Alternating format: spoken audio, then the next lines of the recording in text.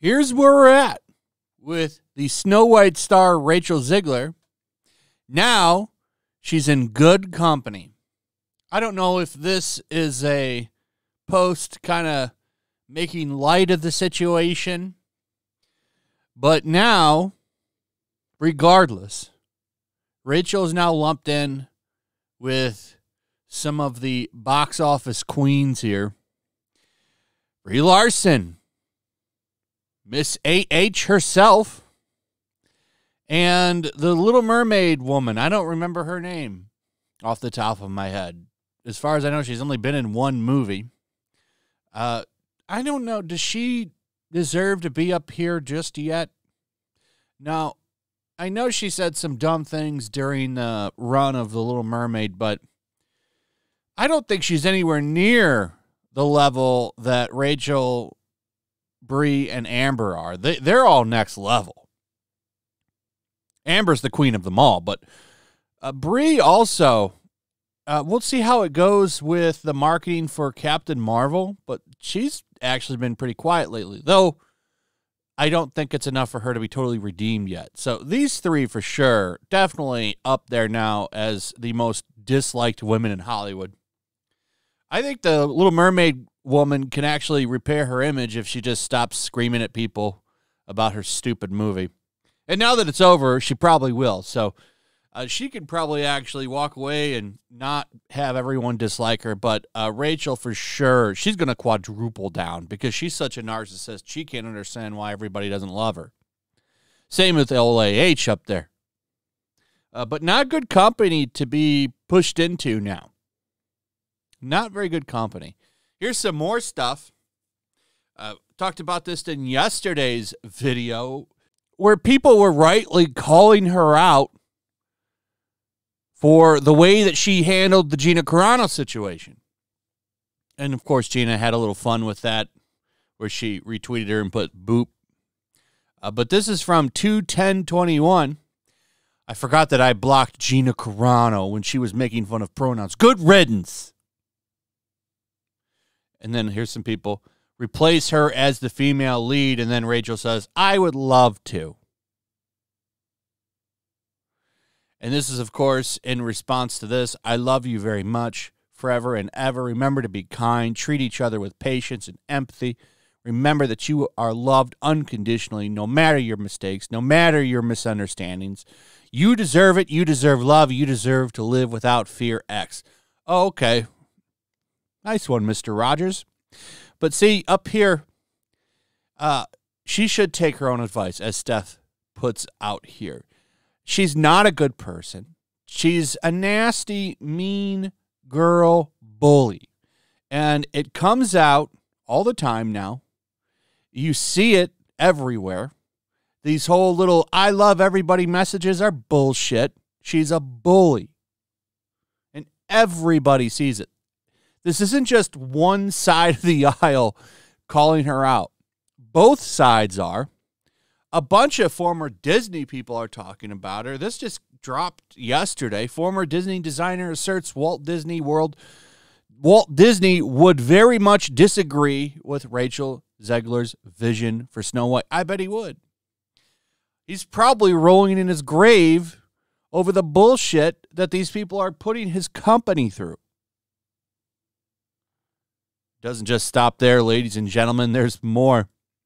My father and Walt would be turning in their graves. Son of original Snow White director blasts pathetic new version starring Rachel Zegler and accuses radical Disney of having no respect for classics.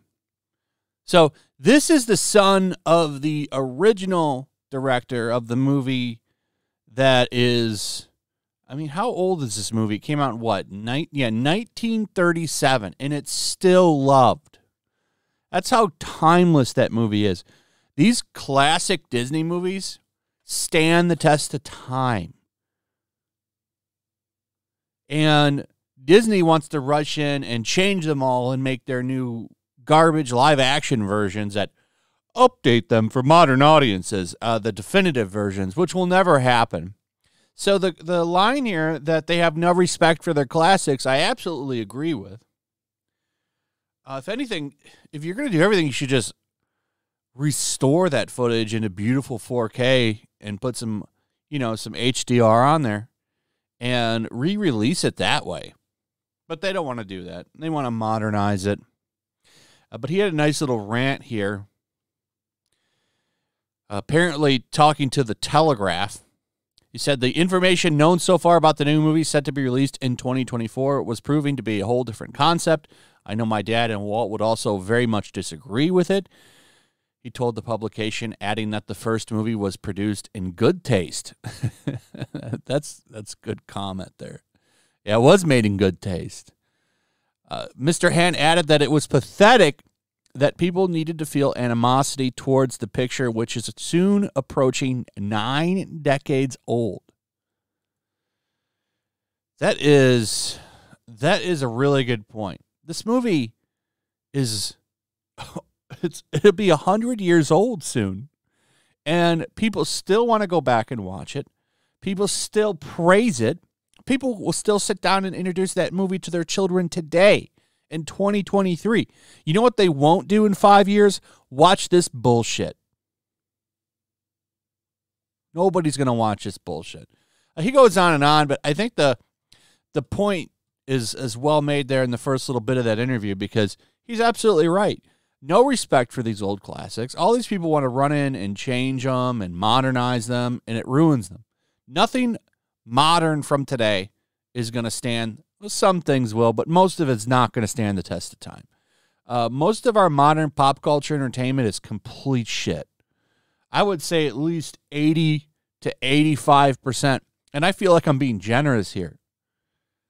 But most of the entertainment, 85% of modern pop culture entertainment is shit. Our art is shit. One of the biggest things going around on Twitter right now, at least what I saw yesterday, really sums up art for the modern age. This video right here, this is praised as amazing stuff. This video of this dude lining up sand buckets and letting them drop. Look at all these people here to watch this. And this could be a parody. It could be, it's hard to tell anymore, because I'm not even joking. Like, go to a museum and go look at modern art. Go look at it and tell me how shitty it is when you leave that place. It literally, like, one time I saw it was like rope in a bird cage. This wouldn't surprise me if this is real. In fact, I think it is real. I mean, they duct tape bananas onto a wall and consider that art. So these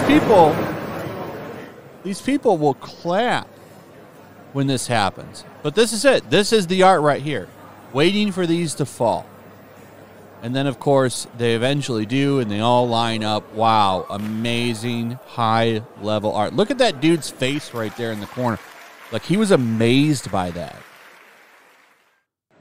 And then you wonder why all of our entertainment is garbage. I mean, look no further than the art scene. This is why these people are so afraid of AI. They're afraid AI is going to take everything over, because look what they create. You tell me AI can't make better art than this? I've already seen it make better art than this. I've seen some pictures that people have posted from AI, and some of it is some beautiful looking stuff.